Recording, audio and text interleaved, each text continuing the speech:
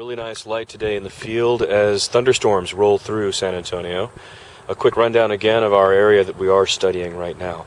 This is the front field, which extends from there, slopes down here, and creates the bank that results in our creek bed, which runs off into the wood and has multiple plots that connect with the Leon Creek waterway. Here the creek bed, which has had continuous now year-round water for 2 years at least, possibly even coming on 3 years now here at the end of February in 2017. Our small bridge, the creek bed, continues on down to the glen.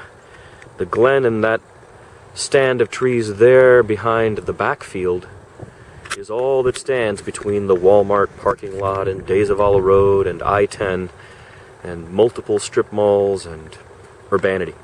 So this is the end point of the water that is entering the Edwards Aquifer Recharge Zone here in our area of study.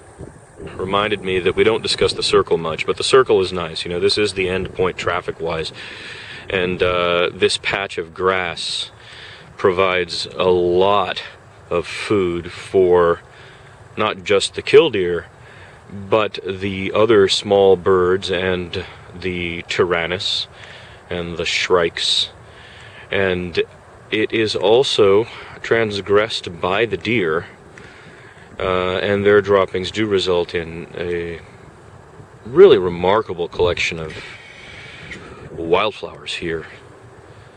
It contributes to this area's ecological richness.